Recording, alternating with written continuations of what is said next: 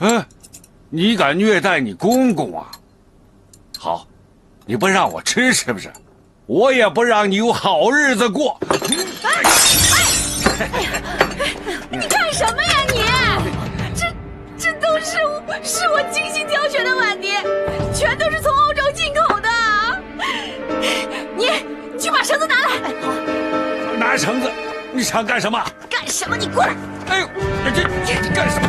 过来，快一点！你这是干什么？这是！我要把你给绑起来，我看你还怎么跟我闹！你这样虐待你公公，看少君回来怎么收拾你！我就跟他说，你不仅跟我闹，你还要去隔壁找陈化，看他是向着我还是向着你。放开我！快点，绑紧一点！哎，好。放开！让你去找陈化。哎呦，你不孝的媳妇儿啊！哎，我看你还怎么跟我闹！你这是干什么？哎呀，给我看！过来！哎呦，你这是干什么？儿子，你媳妇儿偷人呐！她还打算杀人灭口啊！你胡说八道！谁偷人了？是真的，我亲眼看到的。你这个老无赖！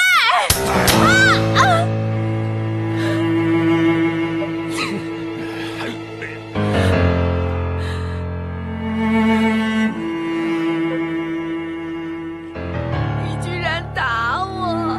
谁让你这么对我爸的？啊！我也是没有办法，你爸不仅跟我闹，你看这一地全是他搞乱的。最后我没办法了，我管不了他了，我才……所以你就把他绑起来是吧？他是人，不是畜生。我是他儿子，你为什么要这么做？你这是大不孝，你知道吗？哎，活该你被打！以前在封建时代，你早就被休了，拖去游街进猪笼了。少君，我为你做了那么多，你就这样回报我吗？丽娜，哎呀，别理他，这种不孝的媳妇，早点叫他滚，我还能多活几年呢。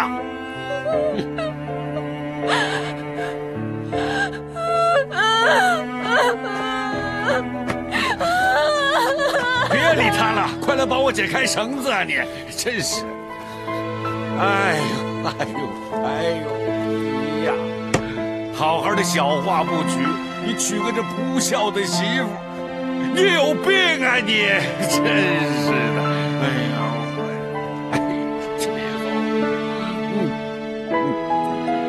来了！啊，丽娜，大嫂，怎么了？别哭，先进来啊！娜娜，妈，怎么了？妈，怎么哭成这样啊？发生什么事了？告诉妈，发生什么事了啊？妈，我错了，妈，我好后悔啊！我不该跟少君出去住，我也不该惹爸生气，害得他都生病了。我本来是想回来看望爸的，但是我实在没有回来呀，妈。可是现在少君对我这个样子，我该怎么办呢？他怎么对你了？告诉妈，他怎么对你了？他打我！什么？他打你？他居然打你？他怎么敢打你呢？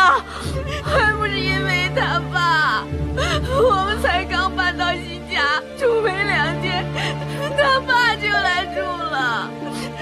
他爸是一个特别粗鲁、特没教养的人，他每天都跟我吵闹的。刚才又把我新买的碗给故意砸碎了，我实在气不过，我才教训他一下，被少君回来看见了，他就打我。他跟我说，他会好好对你的啊！搬出去没多久，他就打你，这样下去的话，还了得吗？啊！妈说的对啊，如果你回去的话，他一定又会打你的，你就搬回来住，不要回去。不是，爸，韩家不欢迎这个不孝之女。爸，别喊我爸，我没有你这个不孝的女儿。爸，大为呀，女儿都哭成这样了啊，你还要难为她吗？知道吗？他这是咎由自取，不值得同情。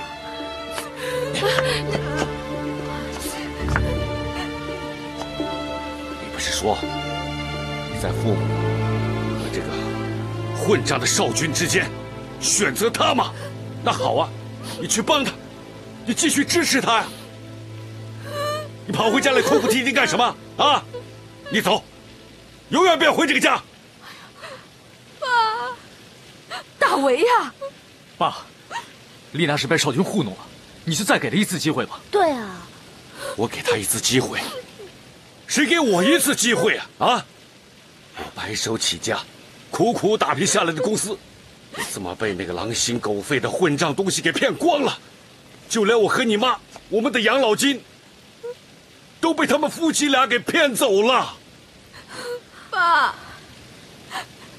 少君说了，他拿这些钱是去投资海外的一个基金，等赚了钱，一定会还给你们的。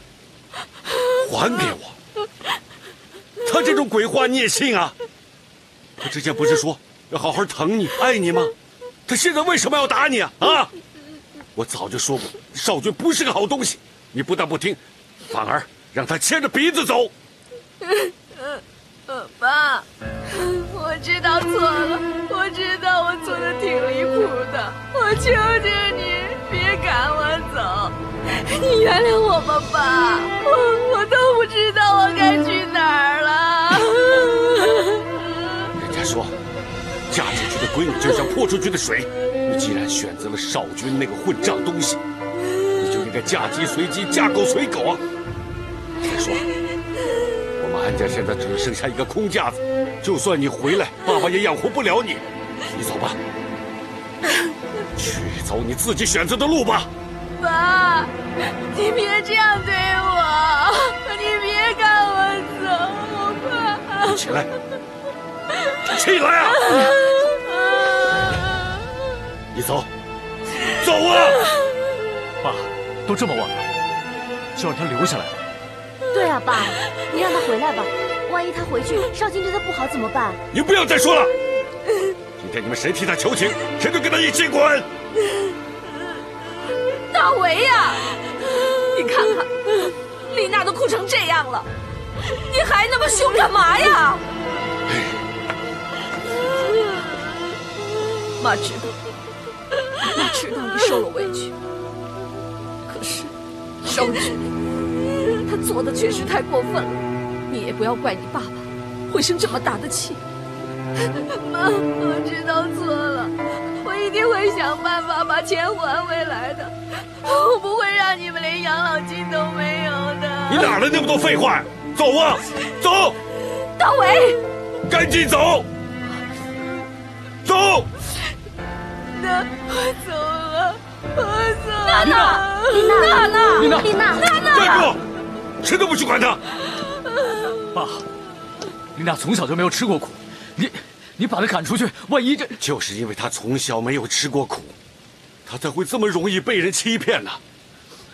我现在让他回去，就是让他自己去承担过错，多吃点苦头，看他能不能学会反省，会不会成熟起来，能不能为自己的所，那是他自己的事儿。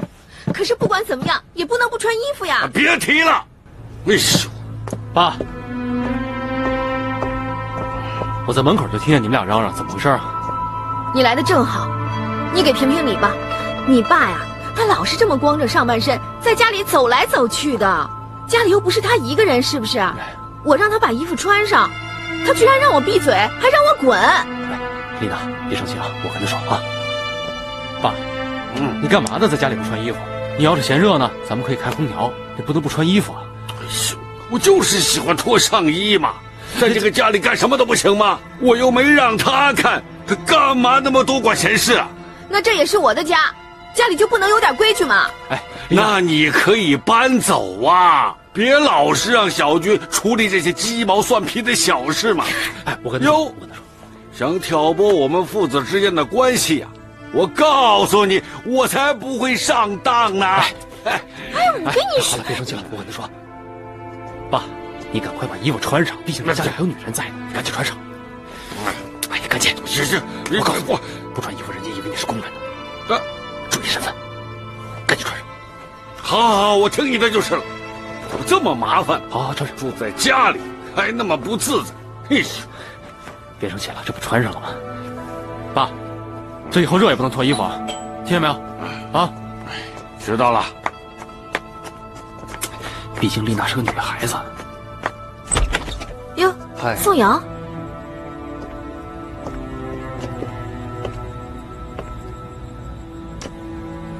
宋先生，你来看什么？哟，你还不知道吧？我们是邻居啊，我就住你家隔壁。哎，丽娜，这事你没跟我说啊？啊，本来想告诉你的，但是你太忙了，一直没来得及说。那宋先生有何贵干呢？你们乔迁新居，我这个做邻居的也应该来道贺一下吧？不如去我们家聚餐，我们搞好邻里关系，以后也有个照应，是不是？我看就没这个必要了。好吧，那打扰你啦。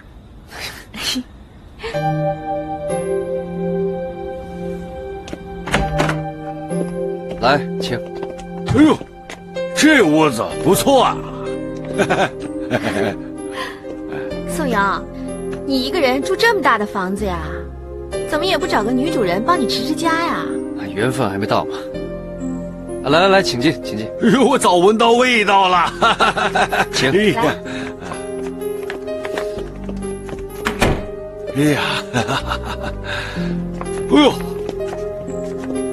嚯，好香啊！哎呀，太香了。爸，怎么了？这菜摆在这儿不是让人吃的？那当然，来，伯父，来。这才是人吃的。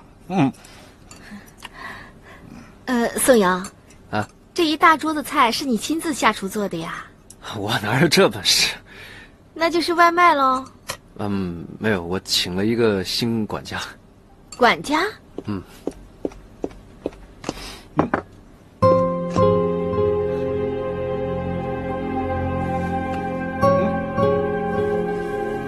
哎呦，我就说嘛，原来是你呀！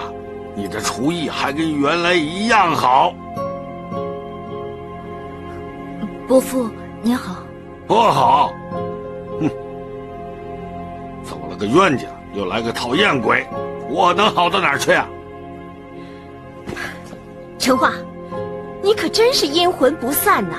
我们都搬了家了，还躲不过你。安小姐，我是这儿的管家。真巧啊！那你为什么偏偏就到这儿来当管家呢？哎，丽娜，你怎么那么生气？宋瑶，我跟你讲啊，你可得小心点儿。你家这个管家呀，厉害得很。之前啊，他到我们安家来当保姆，其实就是不怀好心，想要勾引我们少君。我们安家被他搞得乱七八糟的，我大哥大嫂差点因为他离婚呢。我看你啊，趁早让他走人，免得到时候倒霉的是你。我之前去安家当保姆，的确是为了少君，没错。可那是因为他是我前夫，但其他的事情跟我没有关系。说得好听，那你为什么偏偏就来这儿当管家呢？还不是因为我跟少君住在隔壁呀？别以为你那点小心眼别人看不出来。你想多了。少君的无情我已经看得一清二楚了，这辈子我都不想跟他再有任何的关系，更不想听到他的名字。好啊，那你现在就可以滚了。我来宋总这儿当管家，不知道会遇到各位。如果是因为我的原因，害得你们用餐不愉快，对不起，我先走了。哎，陈化，你先别走。丽娜，陈化不仅是我们家的管家，也是我公司的员工，你就看在我的面子上，不要把这个晚餐搞得这么尴尬，好吗？现在不是尴尬，是很难堪。对不起，宋阳，现在的气氛已经不对了。改天我和少君再回请你吧。我们走。爸，走。要走你们走，我是不走的啊。小花，还是你煮的菜好吃。姐预定了一间套房，请稍等。哎，你脸色不好啊？啊？哦，可能是伤刚刚好，又坐了很久的飞机，太累了吧？那等待会儿去房间好好休息一下吧。这是您的房卡。好。少君，你快来看啊，窗外的风景真美。快过来呀！行。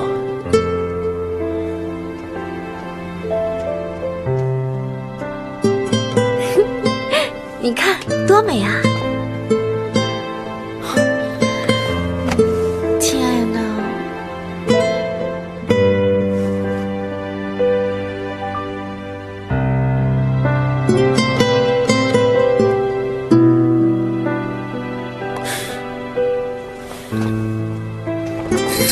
你拉窗帘干什么呀？亲爱的，外面的景色再美也没有你美啊。况且从外面看这里，一览无遗。要是让别人看见咱们俩亲热，那不得把他们羡慕死啊！那才好呢！我就是要让全世界的女人都知道，你少君是我安丽娜的男人。哼！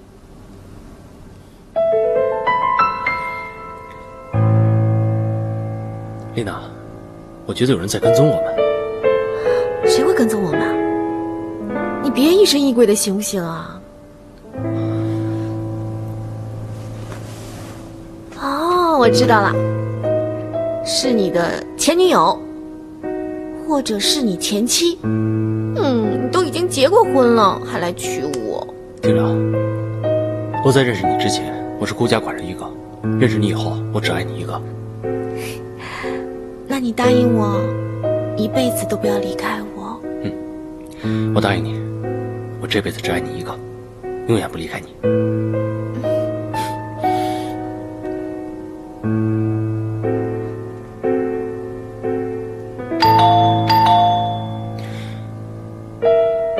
谁呀？客房服务。哎呀，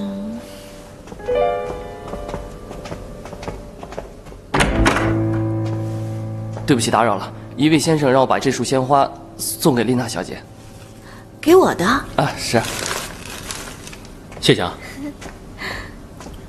谁送来的？不知道啊，也没有卡片。没留姓名，该不会是有人暗恋你吧？有怎么了？反正我心里只有你。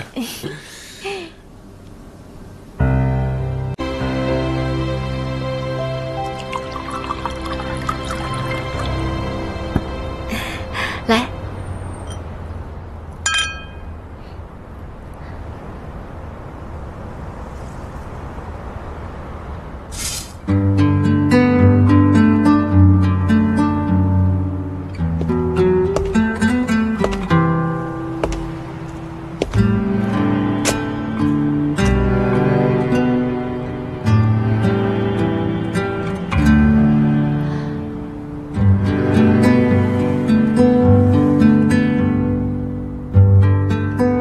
天下第一场雪，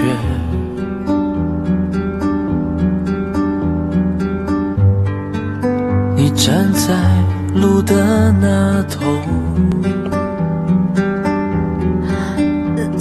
宋瑶，一年多你认识他？不见，你瘦了好多，让人何止是认识啊！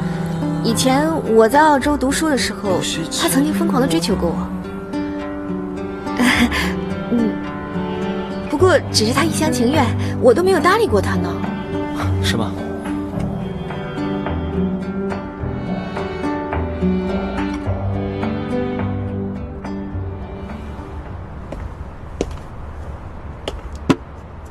丽娜，怎么样？喜欢我送你的新婚贺礼吗？那是你送的呀？你怎么知道我结婚了？还知道我在这儿度蜜月？你不用管了，我就是知道。虽然当年你拒绝我的追求，不过给心仪的女人送新婚贺礼，是一个男人应有的风度。看你这身打扮，应该是在这里驻唱吧？当年在澳洲的时候，你都没有追上我，现在啊，我已经嫁给了一个比你好上千百倍的男人。你就别白费心思了。比我好上千百倍的男人。你好，我叫宋瑶。少君，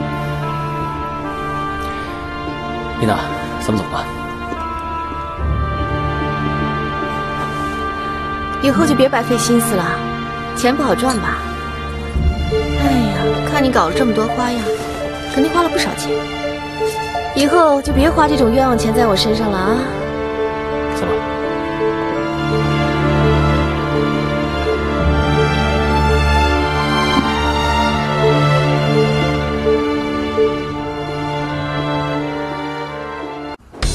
下盘要稳了，断肩啊！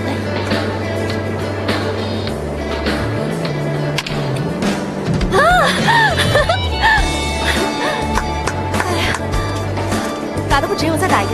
好的，董事长，您放心吧，目前谈的都很顺利。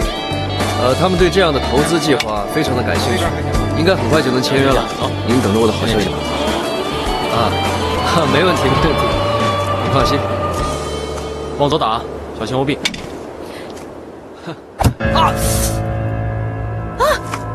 打到人了！哎呀，真是对不起啊，宋瑶。你们怎么又是你啊？哎，你在这当球童啊？球童？哇，球童衣服现在都穿这么好啊！行行，别说了，先走卫生室吧。来。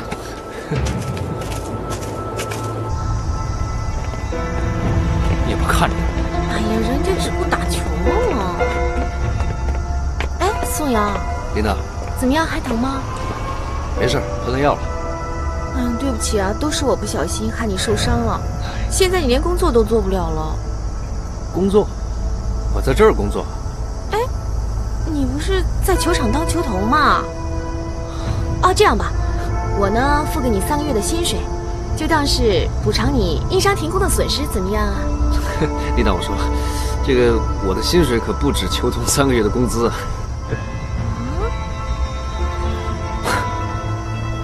你这是有点狮子大开口了。来，我们去坐下聊。你是想借这个机会来讹我们，还想纠缠丽娜？你应该知道我们结婚了吧？还缠着她不放，你想干嘛？我还真没有这个意思。打住！我觉得男子汉做事呢，应该敢做敢当。也巧了，我们走到哪儿都能碰见你。你不会是变态跟踪狂吧？你不过是个球童，把自己打扮得跟 CEO 似的，干嘛呀？你到底想怎么样？我没想怎么样。好吧，既然这样的话，就算了吧。其实也没想让你们赔偿。丽娜，你能找到这么一个爱你的老公，是你的福气，祝福你啊！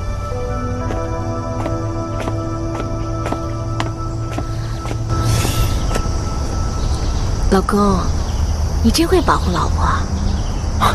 这属于……哎，吃饭了啊！来来来，吃饭了。哎呦，你看看这个鲈鱼，怎么姜丝放这么少啊？这样不出鲜味儿。真是。哎呦，哎呀，怎么这么咸呢？怎么回事？打死卖盐的了？这可怎么吃啊？真是。哇，怎么这么咸呢？小程啊，你怎么回事啊？怎么烧这么咸呀？这些东西都很贵的，全都浪费了。就是。今天的菜是有点叫外卖吧？哎呀，好好好，哎呦，我都饿死了，叫外卖，叫外卖，叫外卖啊！把外卖单拿过来吧。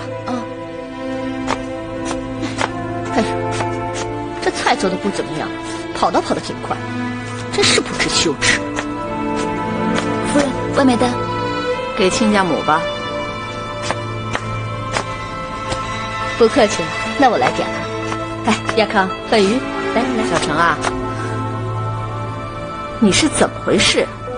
今天做的菜怎么那么难吃啊？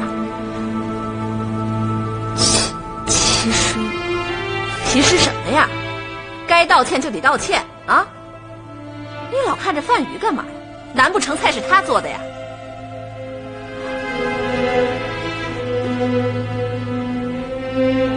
怎么，范宇啊，这些菜真的是你做的？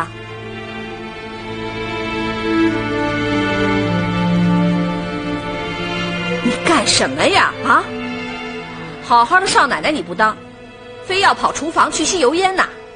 是什么人就该做什么事，这是佣人做的。咱们这种有钱人，生出来就是应该享福的，明白吗？我知道了。好了，我菜都点好了。哎，小程，来，打电话叫他们送餐吧。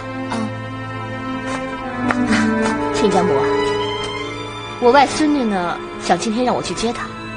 小程等一会儿就去接她，你跟着她去就好了。好。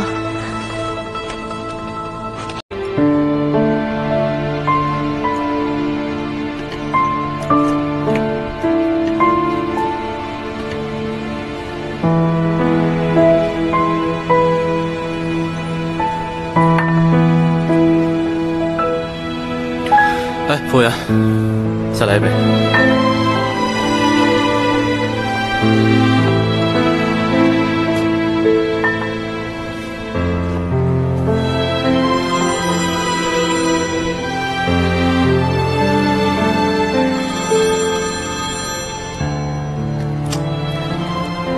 喂，老公，你那边怎么那么吵啊？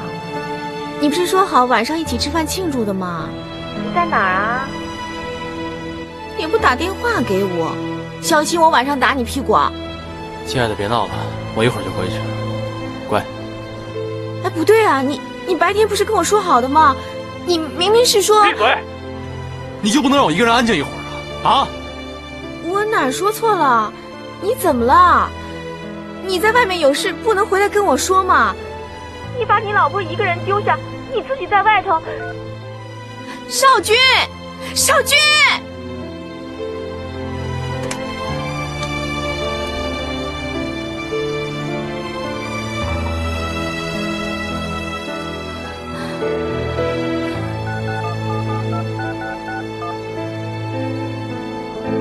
您好，您所拨打的电话已关机。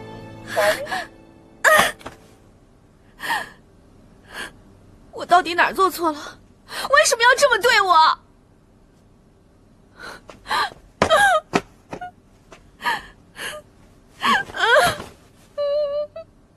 为什么你要让我这么痛苦？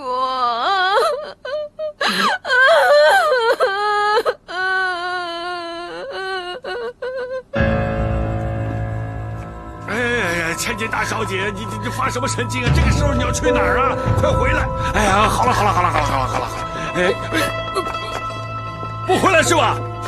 不回来，你永远不要再回来了。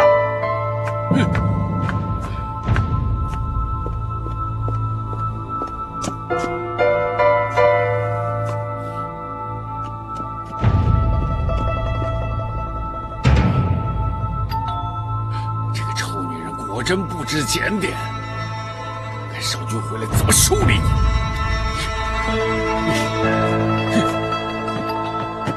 来了。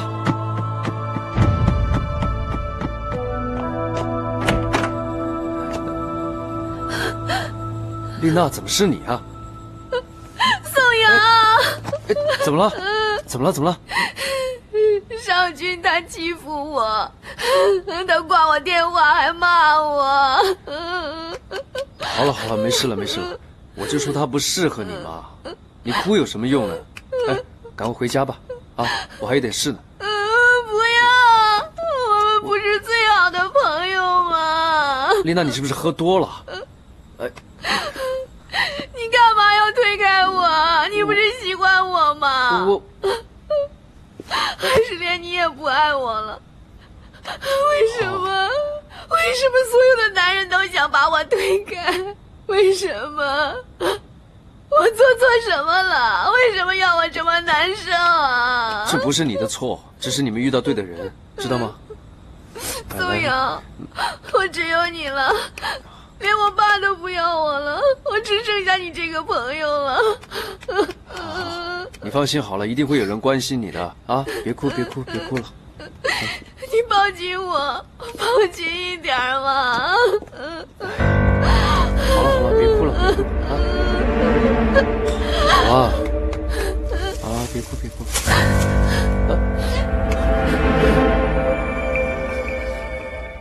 哎，成化，成化，成化，成化，你听我说，刚才是丽娜心情不好，我只是劝劝她，我们之间没……你不需要跟我解释，我只是基于公司同事的情谊才过来看看你。现在看来，你的伤已经没事了，我也可以放心了。同事？你真的只是以同事的身份来看我？你说的是真的？你为什么不敢看着我？陈化，这是你的真心话吗？我希望你能够老实的告诉我，为什么你看见我和丽娜在一起，你就跑走了？是不是因为你发现你已经慢慢喜欢上了我，对我的感觉已经改变了？不是的，没有这回事。陈化，我知道我已经迟到了，我比少君晚了那么几年进入你生命，但是我相信我的爱绝对不比他少。陈化，你一定要相信我。我知道那段感情害你遍体鳞伤，所以你宁可紧闭心门，也不愿再谈感情。但我可以发誓，我绝不会像少君那样伤害你，我会永远照顾你，保护你，只要你能接受我的爱，做我女朋友。抛开未知的错与对，不想一个人孤单入睡，释放这份爱让你疲惫，我的坚持成了你的负累。对不起，我做不到。陈化，我做不到。陈化，你为什么要逃避？陈化，你为什么不敢面对自己的感情？让痛不再作祟，原来爱的世界谁对谁错为什么？现在的我像一个傀儡，只能静静的等好结尾。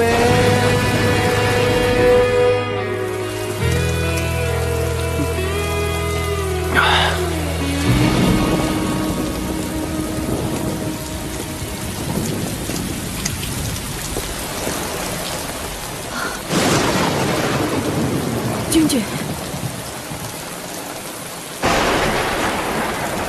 是你啊！你认得我？我是妈妈。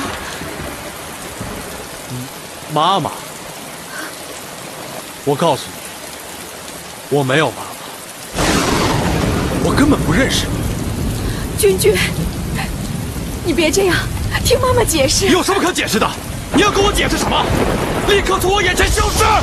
君君，你别这么叫我！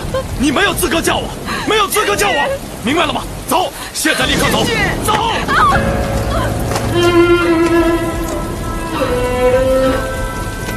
君君，你别这样对我，我是你妈妈，我是生你的妈妈呀！我少君没有妈妈。生我的妈妈怎么可能生下我就不管我呢？生我的妈妈能不管我死活就走吗？啊！我告诉你，我没有妈妈，我不认识你，我跟你就是一个形同陌路的陌生人。君君，你别这样，走，起来，走，走，君君，走，走啊，走，走。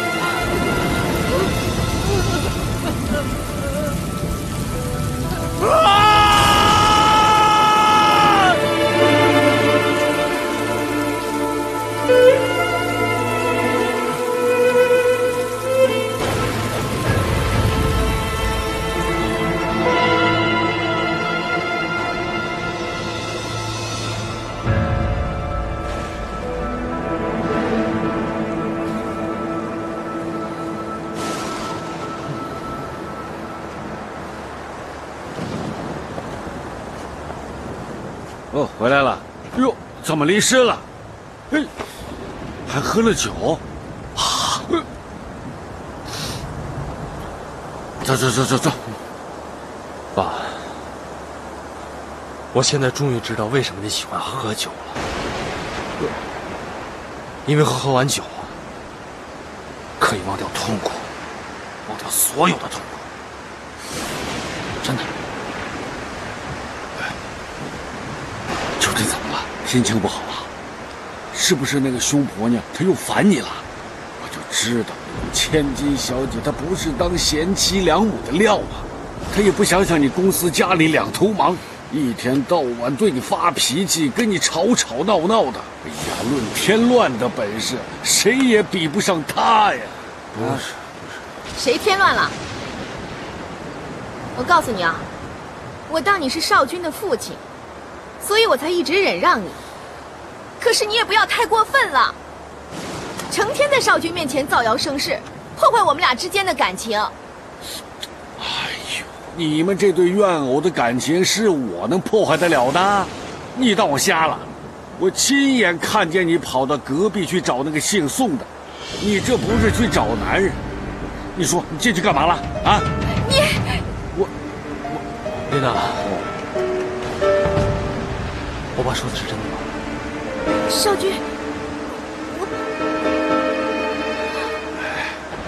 我去找宋瑶，那也是你逼的，能怪我吗？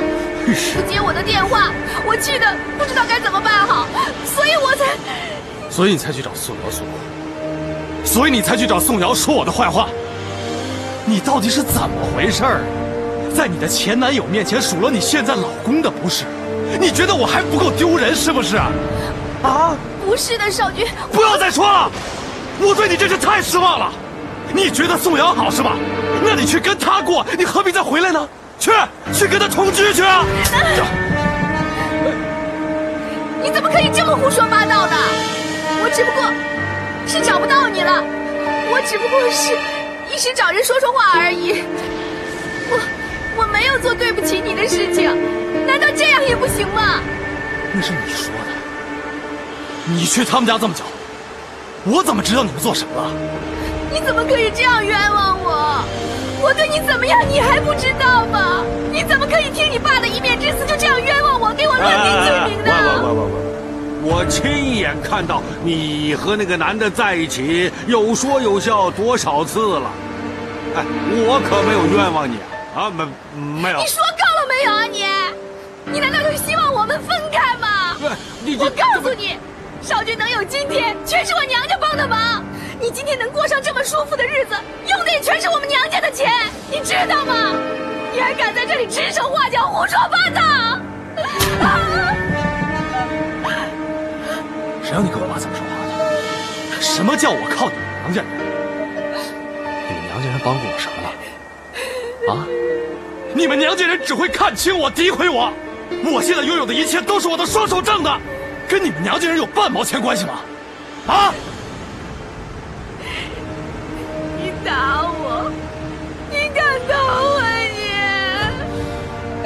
当初你哄我回来的时候说的那么好听，原来你只是想利用我。你现在目的达到了，你想过河拆桥了是不是？父亲给我胡乱按罪名，你还打我，你把我当什么了？你说呀，你把我当什么了？我告诉你，别在我这儿乱发大小姐脾气。你要是觉得不想跟我过了，赶紧走，别整天给我戴绿帽子，别拿我当龟孙子，听见没有？啊！你太羞辱人了你太想打我是吧？来，你打我，打我，打我！够了，我真的受够了。我爸爸说的没错，你根本就不是真心爱我的。我当初真的不该听你的甜言蜜语嫁给你。我们完了，我要跟你离婚，我还要告你侵吞我们家的财产。你下半辈子就在牢里当你的孝子，跟你爸一起过吧。我早就看透，这世上就没有一个女人是有情有义的。哎，儿子，别难受啊！以后有老爸陪着你就够了啊！老爸陪你喝酒。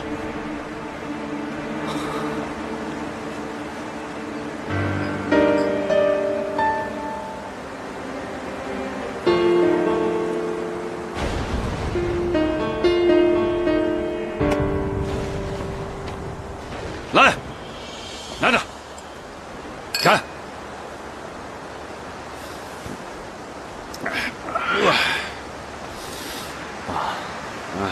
来，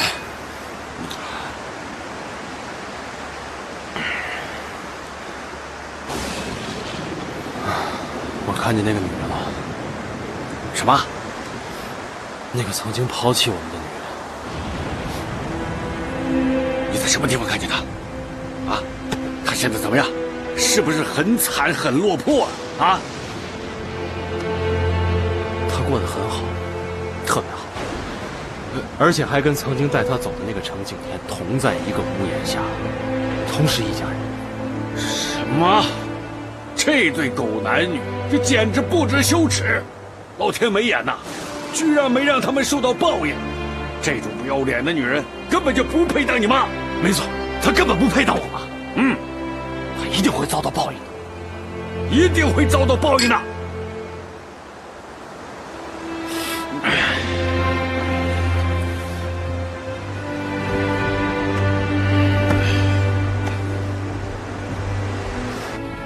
好，明天我们一定准时赶到啊！谢谢。哎呀妈，太好了！医院来电话说，总裁全部都安排好了，明天准时到医院，等着开刀就行了。老妹儿啊，你听清楚没有啊？我们呢正要好好的感谢这位宋先生，在这么短的时间内啊，就找到了眼角膜，要不然我还不知道等到什么时候才能做这个手术呢。姐，这个宋总裁真厉害，不过再厉害，他也强不过我老姐。怎么扯到我身上来了呢？明明是总裁帮的忙。这本来就是啊，要不是你，这宋总裁的动作哪能这么快啊？如果不是你紧紧扣住人家的心，咱妈这眼睛还不知道猴年马月才能治好呢。胡说什么呀你？我实话实说嘛。哎呀，小花呀，你弟弟呀，他说的没错。你看，宋先生对你的心意呀，我都实实在在的感觉到了。我虽然眼睛看不见，但是我从别人的嘴巴里呀，我就能感觉得到，他确确实实对你是不错的。更重要的是啊，他的心眼儿好，你怎么就不给别人一个机会呢？妈，我都说过多少次了，我现在所有的心思都在工作上，想好好报答干妈。又来了，又是这些话。大家都看得出来宋先生他喜欢你，你就是不给人家回应，拒人千里之外了。别瞎扯了，行不行？老花，爸也是觉得有些奇怪。你说宋先生哪儿不好啊？你为什么就不喜欢人家？爸，你怎么也跟着瞎掺和呀？我是觉得呀，奇怪啊！你要不喜欢人家，总得有个理由啊。这种事不需要理由的。你该不会还惦记那个混球吧？小花，你弟弟说的是不是啊？啊？你是不是还在惦记那个少君？哎呀，没有，你们不要瞎猜了。我只是现在没有心思想这些事情，我现在不想谈感情。行了，别说我了，说说妈的事儿吧。明天妈要动手术，我没办法去陪她，所有的担子都在你身上，好好琢磨琢磨。我当然知道了，你就别操心了。我可都交给你了啊，爸妈有什么事儿我会找你。好了，放心吧。干妈，您这是怎么了？我淋点雨，我有点头疼，我去休息一下。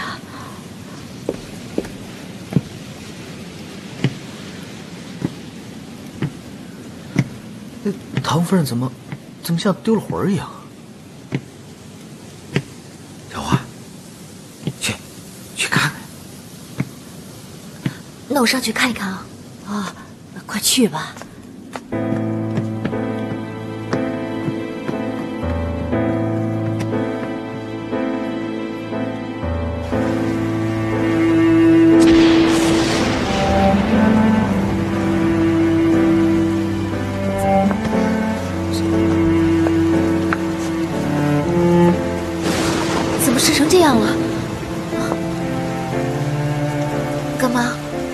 是怎么了？有什么事儿，您跟我说呀。是不是因为少君啊？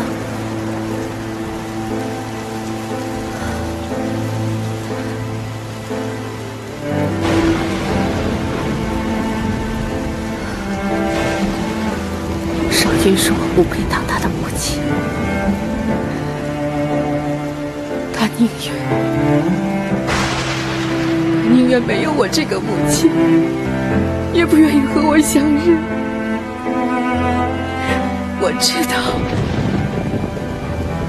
我知道自己是一个失职的妈妈，可是20多年来，我每时每刻都在想着他。干妈，20多年了，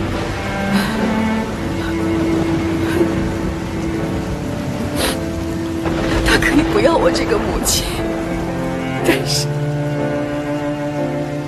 但是我却不能生下这个孩子。干妈，20多年过去了，现在终于见到他了，可是连碰一下都不能够。我到底干嘛？是老天爷惩罚我吗？惩罚我离开那个家，离开那个孩子。干妈，您别这样，来坐。干妈，您别这样想。如果您觉得少君是因为您的原因才变成这样，您怎么知道他下半辈子不会因为您的原因再改变呢？只要你不放弃对他的关心，他总有一天会被你感化的。有可能吗？他那么恨我，他看我的眼神就像在看一个仇人一样。干妈，您别这么想。您相信我，母子连心不是说断就能断的，这可是血浓于水的母子亲情啊！你也别太难受了，弄得大家都在为您担心。小花，来坐。我知道你们都在担心我，只是我一想到少君，我想到他那么恨我就……不过你说的对，我不会灰心的，我会用我的后半生来弥补对他的亏欠。干妈，你别总是想着少君恨你，没有爱哪来的恨呢？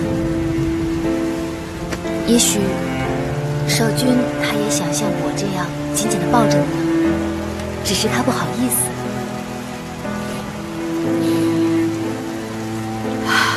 你知道吗？少君小的时候啊，他特别爱跟着我，整天拽着我的衣角，跑到东，跑到西。我不耐烦了，说他几句，他就跟我撒娇哭，还老是让我抱，我就笑他，简直像个女孩子。陈花，我在想，我一定要用我的这份母爱，把他唤醒，把我当年那个爱撒娇的小鬼给换回来。干妈，你放心吧，我们得慢慢来，总有一天少君会回到你身边的。20年都等了，再耐心等等吧。你知道吗？这20多年来，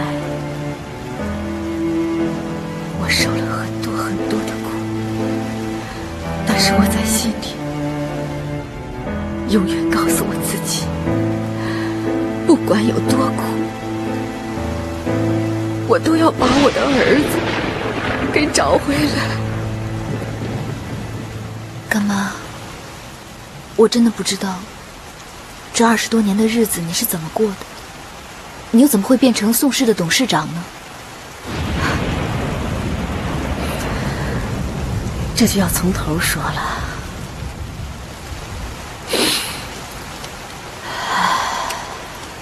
20几年以前呐，我遇到了我的干爹宋老板。如果没有他，就没有今天的唐秋熙。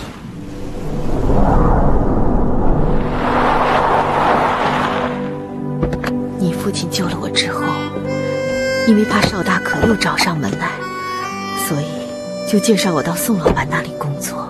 哎，宋老板啊，你好，你好，你好，这就是我跟你说的唐秋欣。那时候宋氏还是家小工厂，但是已颇有规模了。我默默地上工干活，心里已经很知足了。后来，宋老板看我工作认真，很赏识我，就和太太收我做了干女儿。进来。哈哈，小唐你来了。宋先生、宋太太，你们找我？我跟我太太结婚10多年，一直没有孩子，看你很不错，想收你为义女，你愿意吗？义父义母，请喝茶。哎，他们对我100%的信任，甚至还让我跟他们一块儿到国外去打拼。工作之余，还鼓励我进修外语。日子就这样踏实的过着，也就默默的奠定了宋氏集团的基础。有时候我总觉得，这20年就像睡了一觉，睁开眼就过了。但能拥有这一切，我知道自己是幸运的。但有时候想一想，老天爷是公平的。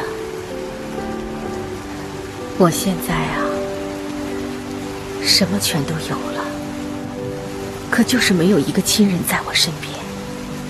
这20几年来，我觉得我好像又回到了原点。我现在唯一希望的，就是能跟少君再续母子的情分。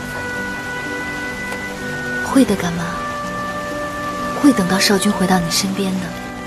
只是现在我们不能太着急，毕竟少君他现在的情绪总是捉摸不定的。知道吗，小花？我现在无论什么都可以不要，我只想要少君喊我一声妈妈。干妈，您这是什么意思啊？这么多年过去了，知道我悟到了什么吗？世界上没有什么东西比亲情更加珍贵的，权力、财富、名誉，这些都不重要。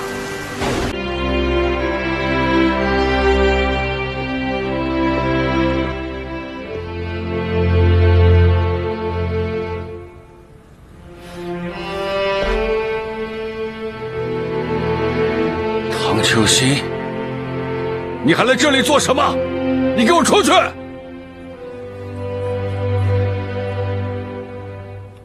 我是来把事情跟你说个明白的。我要你认清事实，你们父子俩不能永远生活在仇恨当中。君君今天之所以会这样，除了我这个没有尽到责任的母亲之外，你也有责任。责任？你凭什么跟我谈责任？你叫程敬天来跟我胡说八道一番，就想把你20几年来的责任一笔勾销，然后抢走我的儿子，这叫责任？君君是我的儿子，我没必要跟你抢。20多年来，我朝思暮想，就想见到儿子一面，可现在呢，他连看我一眼都不肯。要说抢，是谁抢走了我的儿子？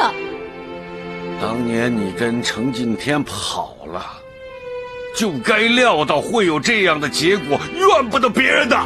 你误会我了，我跟程敬天之间是清清白白的，老天爷可以作证，他是可怜我、同情我，所以他才帮我找工作。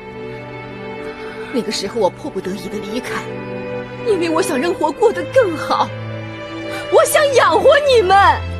你胡扯！全中国就只有程敬天能介绍活给你吗？家乡的工厂天天缺工人，你怎么不问我？我有机会问吗？你天天喝得烂醉，跟你说句话就要被打个半死。借口？这不是借口，是事实。那个时候你整天喝酒，你想过赚钱养家吗？你想过我们母子吗？因为酗酒导致工伤丢了工作，就整天骂骂咧咧，满怀仇恨。这点你能否认吗？你住口！你就是嫌贫爱富，你吃不了苦，才抛家弃子离开我们的。你整天对我非打即骂，你就对得起我吗？够了！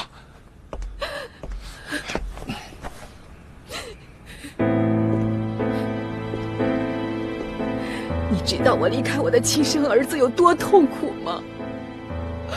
可那个时候，我们真的是太苦太难了。我是真的无路可走了，我必须自己先找到一条活路，我才有能力来照顾你们。可是当我稳定下来再来找你们的时候，你已经带着儿子离开了。说谎！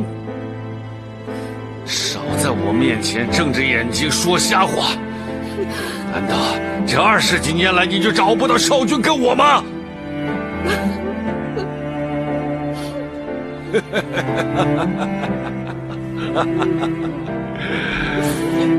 没话说了吧？你再编吧，你再编吧，我看你还有什么借口？我找过呀，我找了无数的地方，我找了无数的人，我动用了无数的关系，这些你都想象不到啊！可是我怎么也没有想到你们会改名字啊！改名是为了躲那些债主啊！不改名字，少君和我还能平安无事地活到今天吗？就因为这样，20多年断了你们的音讯，茫茫人海，你让我从哪儿找？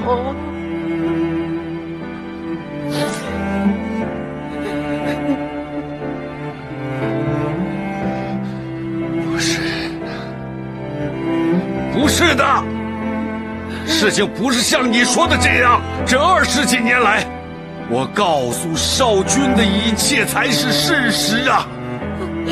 不是，我落魄的时候骂你，挨饿受冻的时候我恨你，得意的时候少君和我笑你啊！我们之间会变成这样，这一切都是你造成的，你别想否认你。我没有否认，我每天都在自责，我每天都在内疚，我每天都在想着你们呀。你没有，我有。你抛下我们父子，你爱的是程敬天，你爱的是他的钱，你只爱钱。不是的，我爱的是你们，我爱的是君君呐！你说谎，你这个贱女人！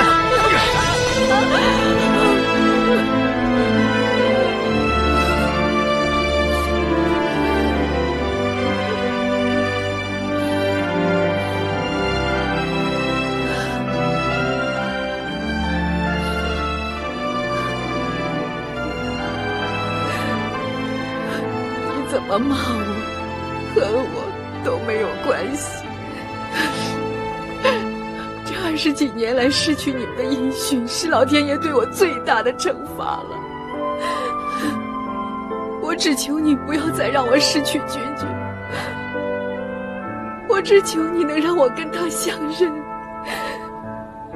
我只求你给我一个机会，弥补这些年来对你们的亏欠。唐秋信，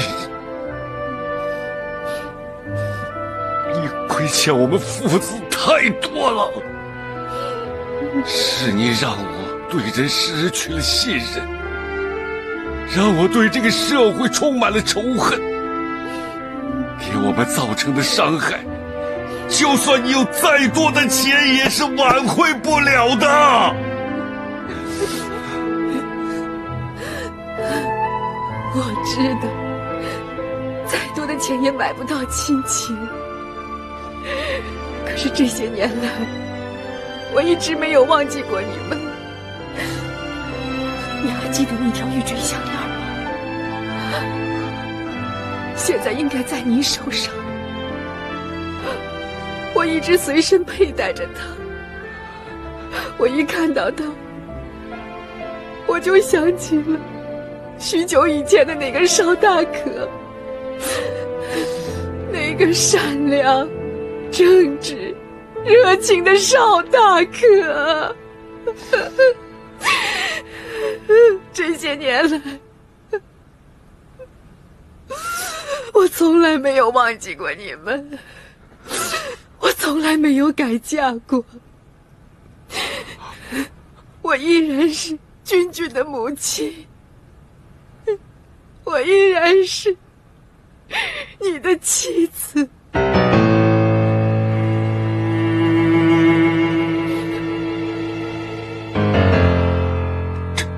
这是真的吗？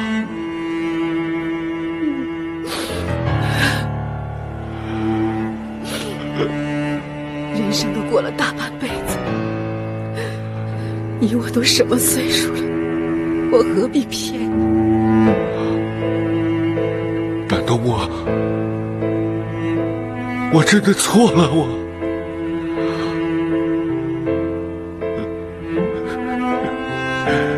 少君为了我而毁掉了自己的一辈子，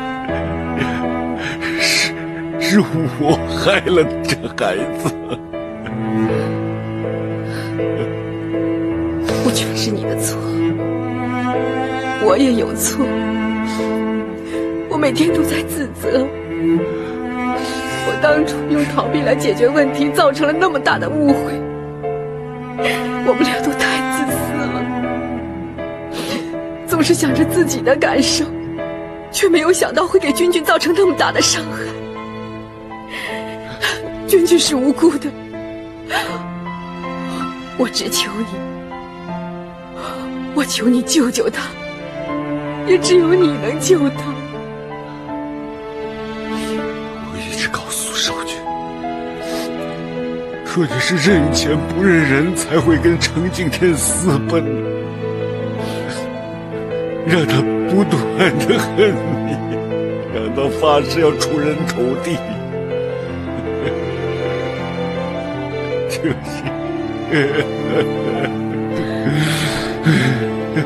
就是我对不起你。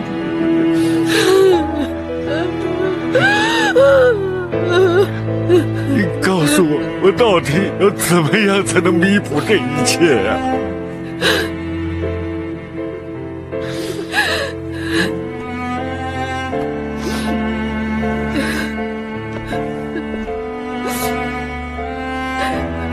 过去的事，我们都无能为力。我现在只希望你能解开句句这个心结，让他走出仇恨，这样我也就心满意足了。好，我马上叫他过来，好好跟他解释啊。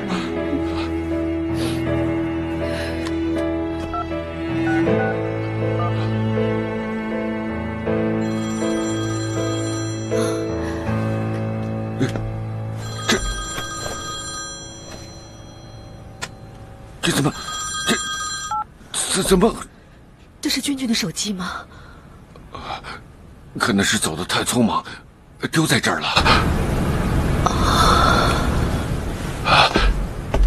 秋心，你别担心，儿子会再回来看我的，我一定会好好跟他解释清楚。到时候我再通知你吧。20多年都过去了，可这会儿多等1分钟，我都觉得是那么难受。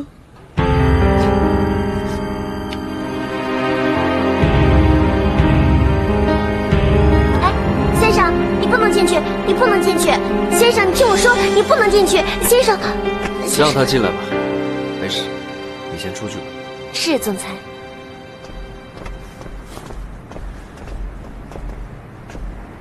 你有什么事？早上的报纸你看了没有？没有。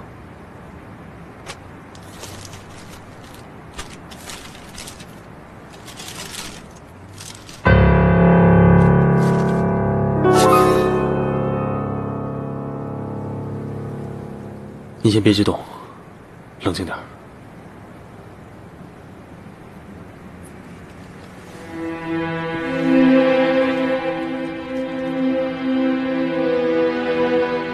丽娜出事，我难辞其咎。如果前一天晚上我能答应跟她见面的话，也许她就不会。现在说这些有什么用啊？她活着的时候，你就应该好好照顾她，你懂吗？我知道。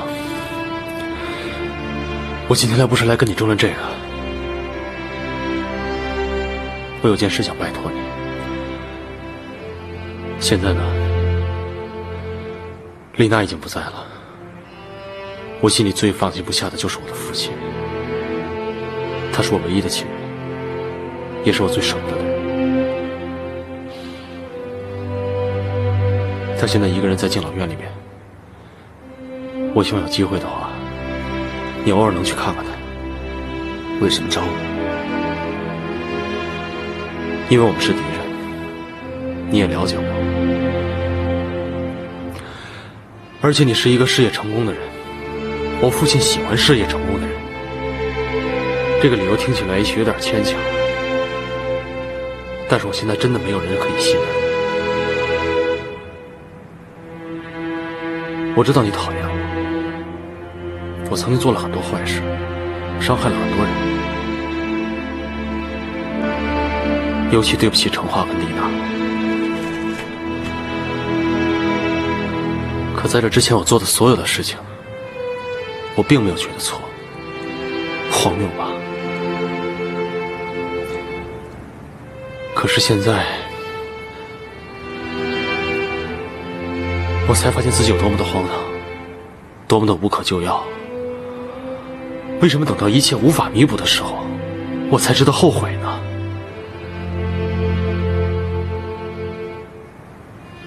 你能答应我这个请求吗？照顾我的父亲。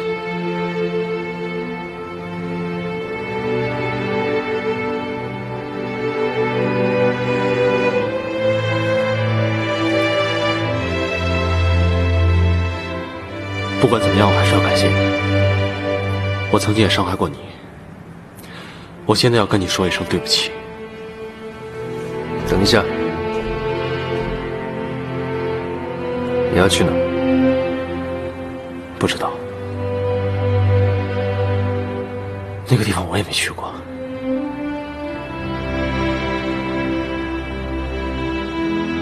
我只是想对自己的行为负责任。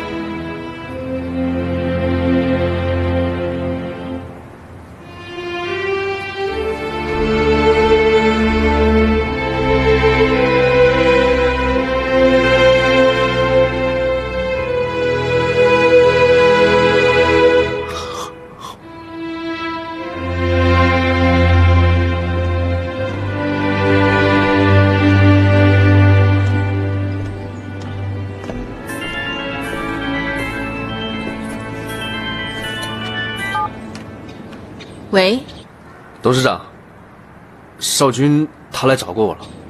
少军，他人呢？你帮我留住他。他已经走了，最重要的是，他说了一堆乱七八糟的话，所以我非常担心他会做出什么事来。那你赶紧跟住他，帮我看他在做什么，我们随时保持联络好吗？好的。开车。啊，好的。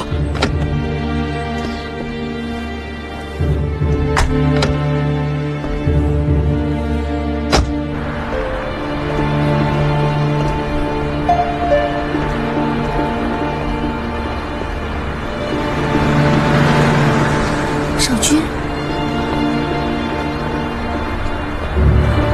少君，少君。 哎，让一让！哎，麻烦让一让！小心，少君！让一让！哎！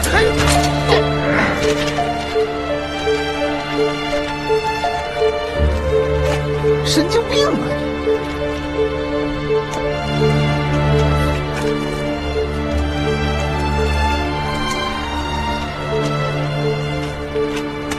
少君，你这是怎么了？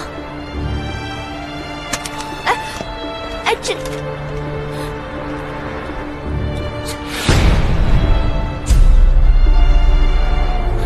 少君，少君，陈化，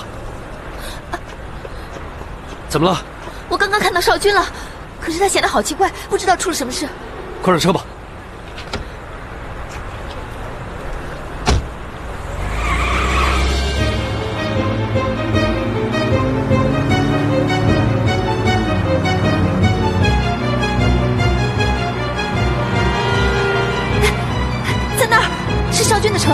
快给董事长打电话，他应该也在路上。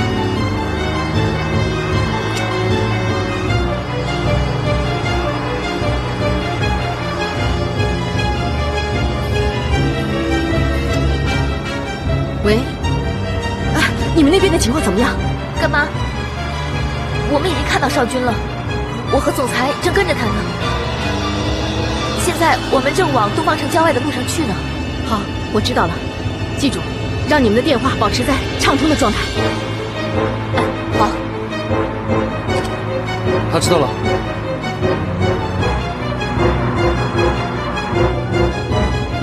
快点，他们去东方城郊外了，快一点。好的，董事长。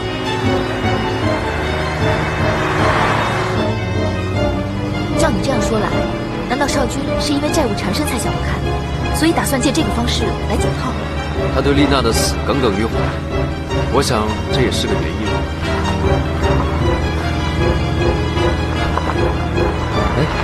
哎呀，糟了，怎么在这个时候没油了？你好大的胆子！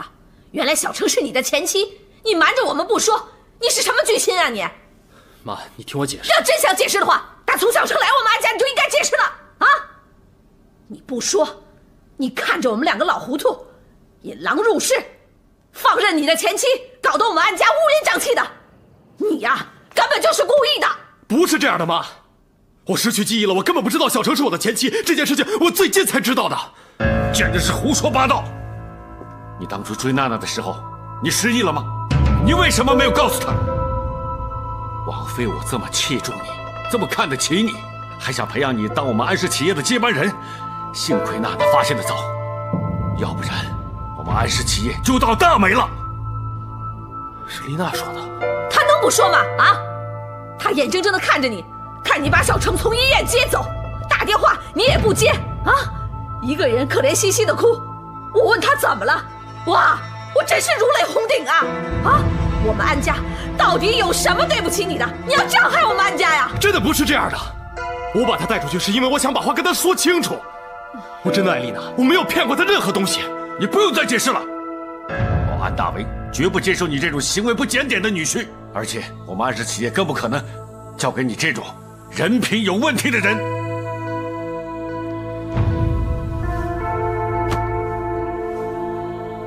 爸，我想请您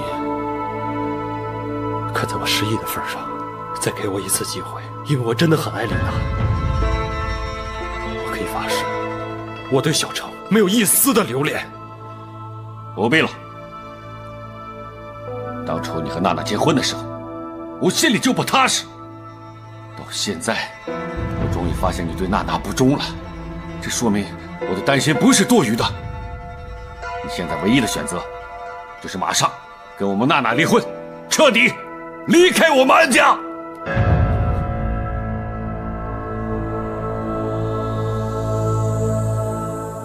爸妈，这件事是我有错。虽然我失忆了，但是小程想破坏我跟丽娜的婚姻，可我却选择沉默。我之所以这么做，是因为我爱丽娜，我不想让她失望，我不想让她痛苦。你说完了没有？说完了，你可以走了。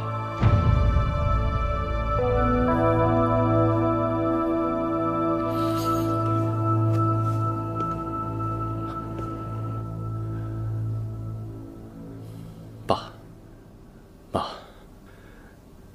看在我对丽娜一片真心的份上，能不能让我最后再见她一面？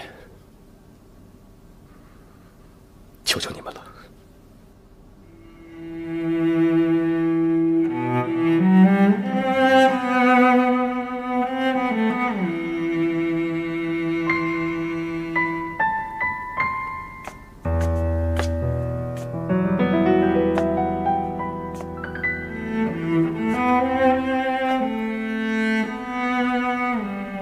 还生气啊？我知道，你打电话我不接，是我错了，我应该跟你道歉，对不起。但你知道我为什么要送程华吗？我不听。你要听，程华骗我，骗我送他回去，骗我去见他爸，骗我说能帮我恢复记忆，不是我要送他的。他说什么你就相信啊？我看你分明就是旧情难忘的。我真的是被逼的，丽娜。他说如果我不去送他的话，他就公开我和他之前的那段婚姻，借机伤害你。我是为了保护我们的婚姻，我才这么做的。我不听，我不听。我知道，我现在说什么都没有用了。就算你能相信我，爸妈也不会原谅我了。你这话什么意思啊？爸要我和你离婚，要我搬出安家，是我求他才能来见你这最后一面。我知道我现在说什么都无法挽回了，但我只想让你知道，我没有对不起你。自始至终，我只爱你一个人。如果你能体谅我的苦衷，我就没有遗憾。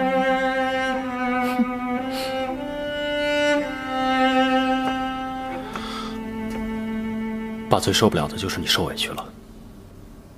他也曾那么器重我，所以我必须得听他的。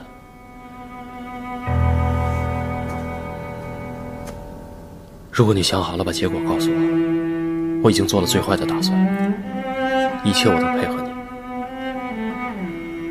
配合什么？离婚。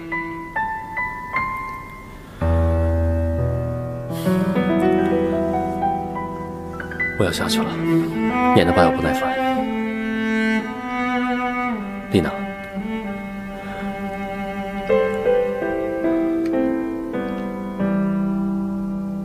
我只想告诉你，自始至终我没有对不起你，我爱的真的只有你一个人。哪怕是咱们离婚了，我还跟以前一样，只爱你一个。我希望你过得比我好。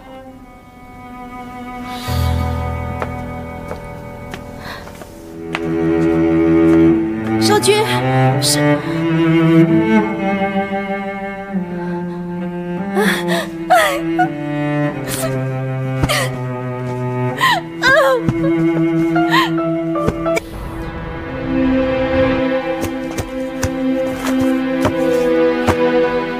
安小姐，这纸箱是邵先生说要留给你的。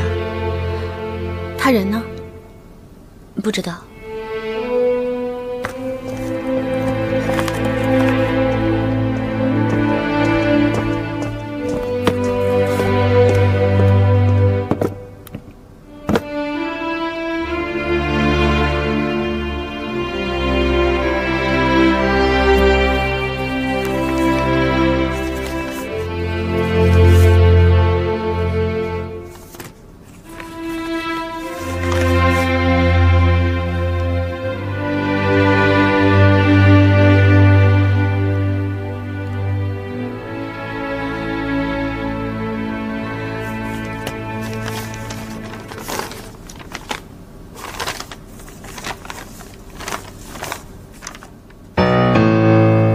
丽娜，我是个连自己是谁都不记得的可怜的人。是你给我的爱，让我找回自己，明白自己。你给了我许多，多到我无法回报。如今我让把失望让你心碎，我真的很抱歉。失去你，让我更知道自己有多爱你。我本来就是一个一无所有的人，不应该带走任何不属于我的东西。这个盒子里都是你曾经送给我的礼物，如今再也用不到了。唯有那个存折，是我自己一分一厘存下来的。本想用这笔钱去买属于我们两个的房子，但是现在没这个机会了。我要离开了，到你最喜爱的那片湖。我想静静地躺在那里，想着你。希望你每一次经过的时候，也同样能想起我。我只有这个小小的请求。最后我想说，只要我还爱你，忘了自己是谁也没关系。少君。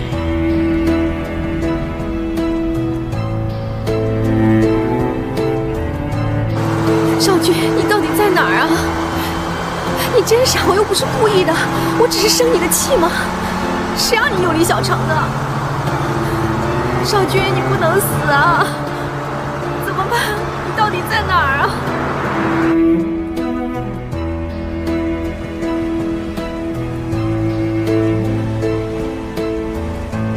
哎，你看那个人，那儿有刺杀。哎，快点！喂，110吗？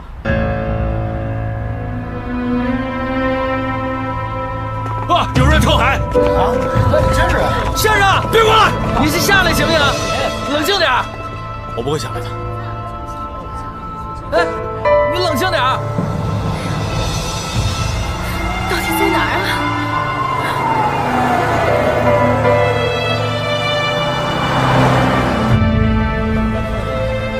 没有了过去，没有了现在，也更不会有未来。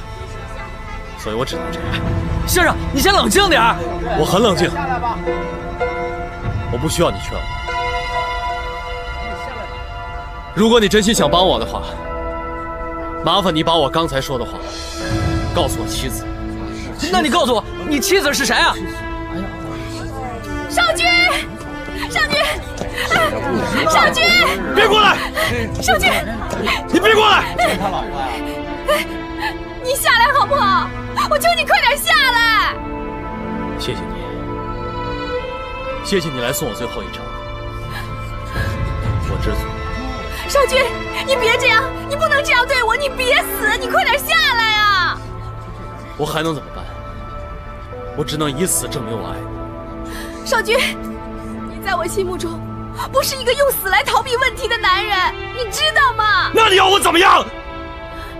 我还能怎么办？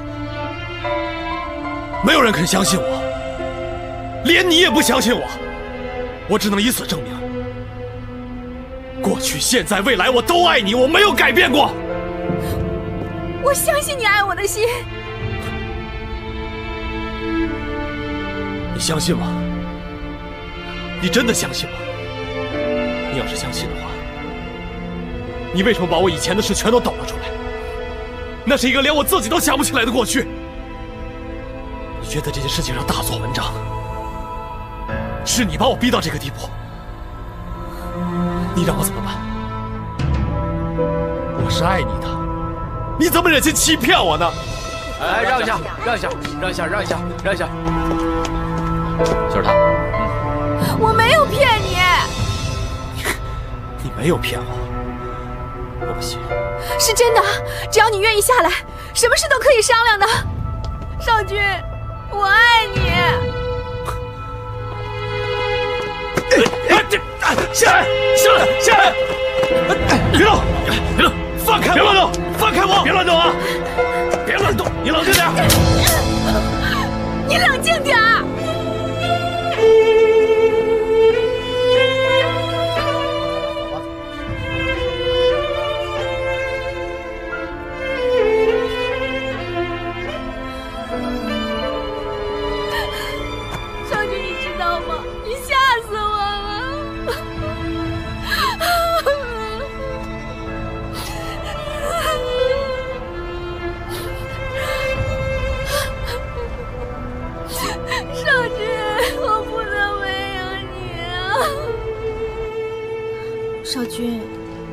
知道吗？你刚才真把我吓死了。我也不想，但是我真的不知道该怎么做才能让你相信我。你知道吗？如果我失去你了，我想我根本活不下去。再怎么解释，你也不会相信我跟程华没什么。傻瓜，我不相信你，我干嘛过去救你啊？刚刚在湖边，我不是已经说过我相信你了吗？你真的愿意相信我吗？嗯，真的。因为我爱你，所以我愿意相信你。那你为什么还要把事情全都抖了出来呢？人家是女人嘛，女人碰到这种事情当然会生气了。不过这也是人之常情嘛。但是气消了以后，我还是觉得不该那样对你。少君，我不该怀疑你的，我差点让你走上绝路。我现在想起来还挺后怕的呢。琳娜，没事，只要你还相信我，还爱着我，我就满足了。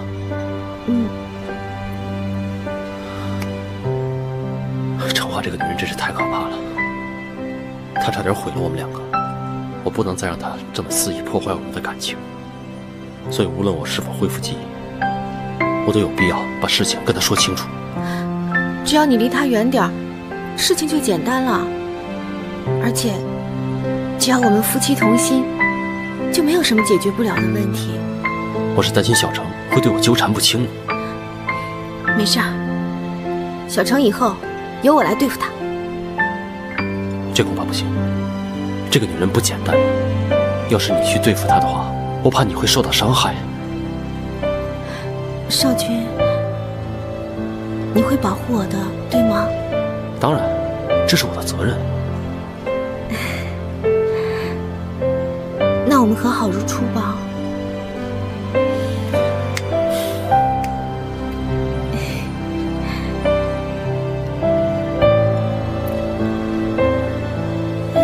你怎么了？你是相信我了，你爸呢？我想他已经对我彻底失望了。我去跟我爸说。有用吗？你爸现在对我戒心那么重，我花了多少心血才得到你爸的信任，现在全都给毁了。你爸恐怕很难再相信我了。我爸那边我会想办法的。丽娜，不要勉强，你爸的脾气你又不是不知道，大不了我再找别的工作呗。只是什么？我担心你爸不让我们俩在一起。爸真的有可能会这么做。怎么办呢？哎，有了！我有办法，我可以让我爸同意我们继续在一起，而且还能让你回去工作。什么办法？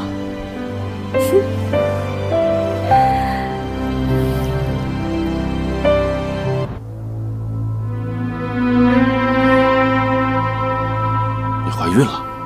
这几天我身体不太舒服，所以就去医院做检查，结果确定我怀了少君的孩子。早不怀孕，晚不怀孕，偏偏在这个时候怀孕。